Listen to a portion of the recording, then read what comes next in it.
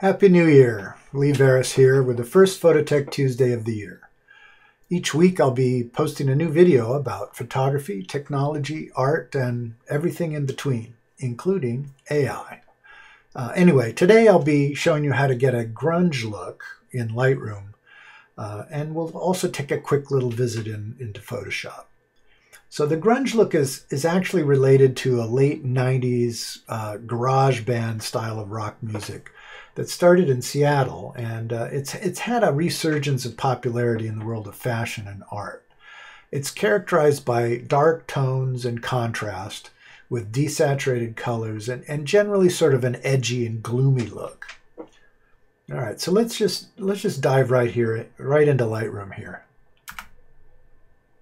Okay, so we're gonna explore our grunge look here with this collection of decidedly ungrunge-like images that were all from my wife Bobby Lane's Portraits Unplugged workshop in Austin a little while ago. Anyway, we have a bunch of really lovely, almost kind of fashion-like images. This was for a Portraits Unplugged workshop, so there's no artificial lighting. These are not in any way close to being grunge. They're not dark, they're not edgy or desaturated, and they're kind of lovely actually. So let's take a look at this. So really soft, really pretty light here, and she's not kind of wearing like black clothing or torn jeans or anything like that that would indicate that kind of grunge look. But let's just see if usually we think of grunge as being this sort of contrasty, darker kind of look. And you know, if we add contrast like this, you know, using the contrast slider, we're starting from the middle of the range and kind of spreading the tones out. And so that means that the highlights are going to get brighter and the darks are going to get darker. And in this particular image, this is not really helping to create that look. So we can do quite a bit using techniques that I normally use with infrared capture. So let's see how to add contrast to this image in an interesting way, and that will kind of support that grungy, edgy, dirty, dark, desaturated kind of look. So what we're going to do is, instead of using the contrast slider, let's start by making the image as uncontrasty as possible. So we're going to flatten the contrast by lowering the highlights, and we'll just go all the way. We're going to elevate the shadows, go all the way. And now you can see it's even flatter looking, but we're going to add contrast using the dehaze, and we'll just kind of go for the gusto here. So we're going to crank it all the way. And that's added, what happens with the dehaze slider is it sort of adds contrast. It's almost like unsharp mask, what it's doing, but it's a darkening the highlight values faster than it is lightening the shadow values in the way it's being applied. So it's adding contrast, but it's adding more contrast in the highlights than it does in the shadows. And you know, if we just kind of double click on this, I could take it on and off, right? And that's all the way on. The problem with this, whenever we add contrast sort of globally, it saturates the shadows. So, and I've done another video on this before, on desaturating the shadows. And basically what we do is we make a luminance range mask. So I'll go to the mask panel here, and under range, I'll select luminance range. And then I find like the darkest dark shadow, and I'll click on that. And so now only the darkest points you can kind of see in my purple color here. I've changed the color of the overlay. You know, maybe this will look better with kind of a green color. So we'll put, now we can see it maybe a little easier because her hair was reddish. And we'll work this range slider, and basically what I'm going to do, because the grunge look is sort of desaturated overall, but I'm gonna start desaturating the shadows and extend it up into the highlights. So it's only fully targeted in the very low values here. So as I've constrained this lower box, you can kind of see the two numbers here. 8 is the low value now. So starting at, let's say, a level of 3, so just above absolute black, it's going to desaturate 100%. And then it's gradually going to ramp off of the desaturating until it gets to 100, which is the clip to white kind of value here. So now let's just take the desaturation slider all the way down. And we've already got a really good start on our grunge look. We've kind of taken out quite a bit of the saturation, maybe too much. So I always start this way and then I'll back off. So I'll take that endpoint slider and pull it back in until maybe the color of the chair just starts to come back in. You know, let's just go for the gusto. We'll go for the whole desaturated look here. And in the highlight, you can still see some color because we're really taking the shadows. We're starting the shadows, desaturating those completely and allowing color to creep back in. So she still has color in her skin tone and on this wall. And now I want to add some maybe additional contrast. Let's go back to our main sliders. And maybe I'll use the clarity just a little bit. That's going to really pull in more deepness in the shadows. And the texture slider, well, we've got a lot of texture on this wall. Let's really emphasize it because that's part of that grungy, edgy look. And so far, we're doing okay. I want to darken this wall down. I've got some nice dark shadows on this side, kind of around the bottom of the image. Let's pull in the shadows from the top. So I'm going to go back to the mask panel. And we're going to create a new mask, and I'll use a linear gradient. And we'll start kind of in this corner, and I'm just going to pull this down, and I want to take it so that it doesn't cross over her too much, right? But I'm sort of maximizing how much I'm targeting this wall here. And let's darken it. So we'll take the exposure down and get that really dark kind of look, and maybe even desaturate it some more. Yeah, so we desaturate it, actually makes it look a little bit darker. And then, maybe to finish it all off, I'll go and we'll do, in the effects, we'll add a post-crop vignetting. So we'll just add a little extra darkness on it. So now I've gone from this pretty sweet, high-key look to something that's a lot more edgy and kind of rock and roll. So let's take a look at that. So here's our history, and here's how it started off in the beginning. So really open, really fluffy, beautiful, and not edgy at all. And we end up here, right? So this is maybe a kind of an extreme look that we can save this as a preset. So if we go over here under our presets here, I can add a preset.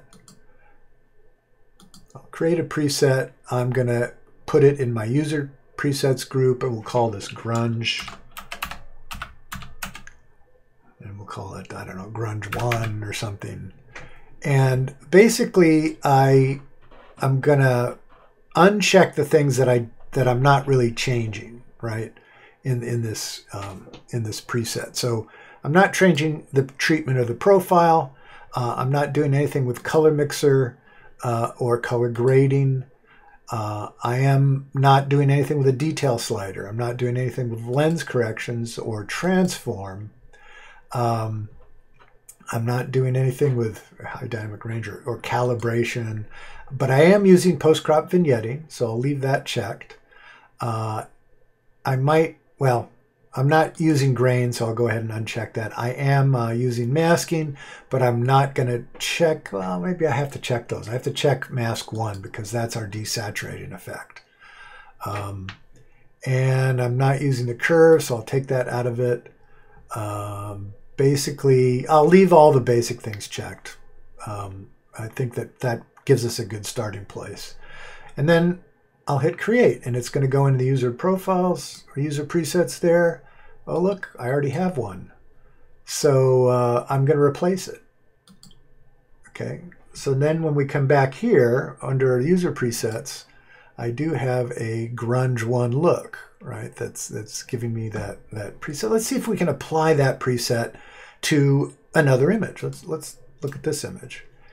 Now this one already has a lot more contrast to it, but let's go ahead and see if popping that grunge preset in, oh yeah, boy, it made it really dark and very, very edgy. But now I can come back and maybe adjust my exposure here, kind of bring it back up, right? And I'm still getting that sort of grungy look with the desaturation in the shadows. There's that same mask is there, okay, so that's kind of cool. Let's just see again what the progress is from the original. Really kind of soft and pretty, much more of a fashion, kind of a Vogue fashion sort of look, to the grungy garage band rock and roll look. All right, let's try one more here. Again, very, very flat. Let's go through the process again instead of just applying the preset. So what we did, we brought the highlights down. I brought the shadows up.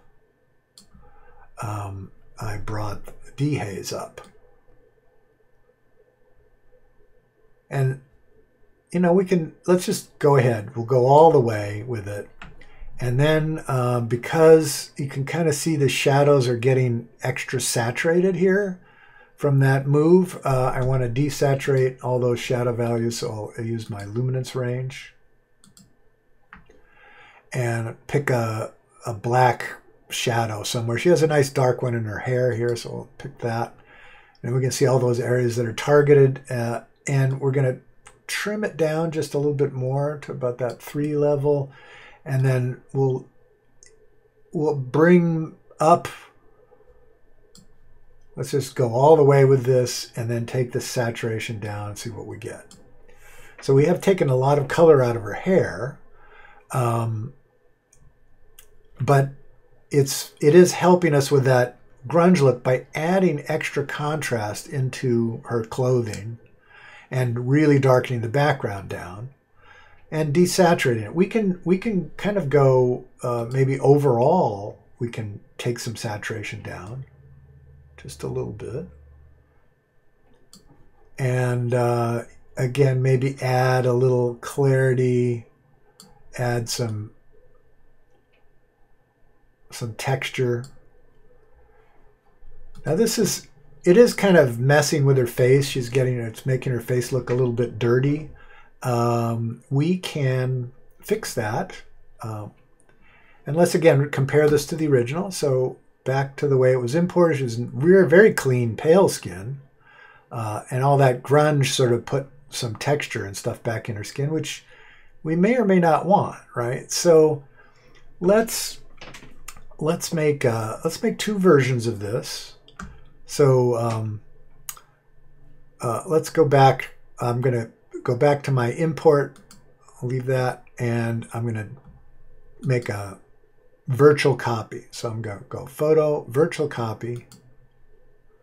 Now we have 2, right? So we'll go back to the original one, and I'm going to reapply our final look. And now what I'm going to do is we're going to select both of these, and I'm going to open them as layers in Photoshop. So we're going to go here, photo, edit in, open as layers in Photoshop. And now it's loading the layers in, and here we go. And we've got the grunge look on top of the clean look, right? So in case you haven't guessed, we can blend these two together all kinds of different ways. I can simply do an opacity blend, or we can use a layer mask. And so I'm, clicking on the layer mask icon here. I've got black in my foreground color. Let's take a brush And we'll zoom in because it was the face that I was thinking maybe it's a little too grungy now. So let's open up that brush here. And I'm going to brush with black in the layer mask to hide this top layer. So now I'm bringing back the smooth skin.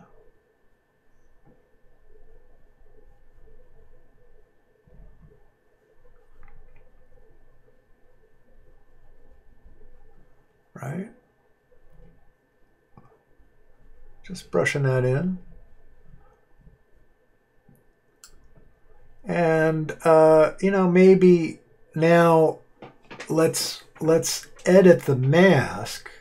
So I'm going to look at, since the mask is highlighted here, if I look at our settings for the mask, the properties for the layer mask, I now have this density slider. So while I'm looking at this, I can maybe bring back just a little bit by making the dark mask less dense. I'm bringing back a little bit of that grunge texture, and I think that looks pretty good to me there.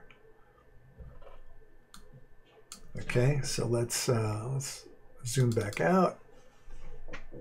All right, pretty cool. We'll do this one more time. Go back to Lightroom. Again, very similar. Let's take a look at this one. Same sort of thing. I can actually apply the preset here. Let's go ahead and do that. Get my preset, and there's my grunge preset. Really pretty crunchy in there. We can maybe add a little bit of brightness since this one image is a bit darker. And I'm thinking that I want to desaturate this red. So I'm going to go down to my color grading or my color mixer here. I think basically I don't have to do point color or anything. I can just desaturate the red. So let's go ahead and do that. Desaturate the red a little bit. And that's starting to look pretty cool. Maybe I'll add some more darkening the shadow value just a little bit. So again, once you have these presets in place, that doesn't mean you're stuck with them. You can keep editing because really basically all it's doing is it's setting up sliders. This would be a bit different than using a lookup table, which is kind of baked in and there are no sliders to adjust. But in a preset, we can easily do that. Again, let's do the same thing. Let's let me back up. I'll come back to the way this was imported. We'll do our create virtual copy, and I'll come back here and reapply what we ended up with. And let's open this up. We're going to select both of them and edit in, open as layers.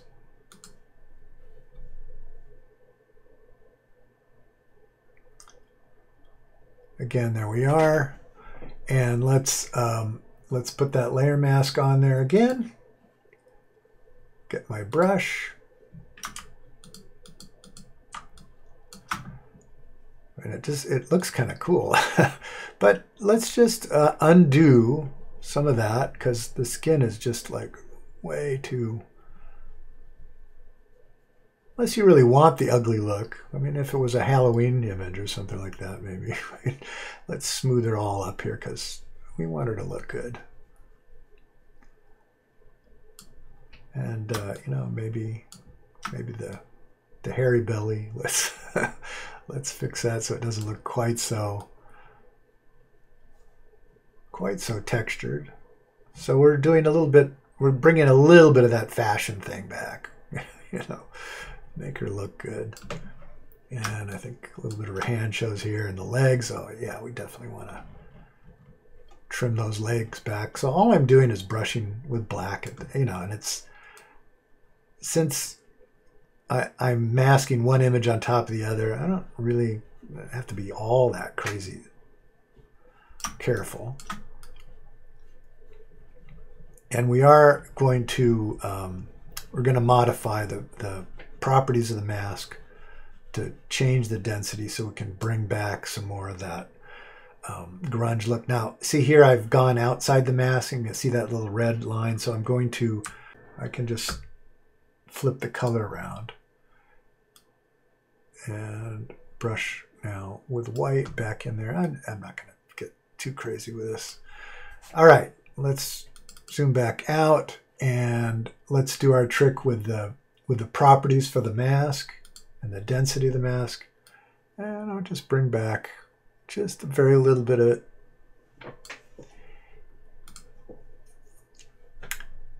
And if I toggle on and off now, you can kind of see there's our original. There's our new grunge version. Kind of cool. All right. We can go ahead and save this. I have one other idea, so let's go ahead and save that. And we'll go back to Lightroom.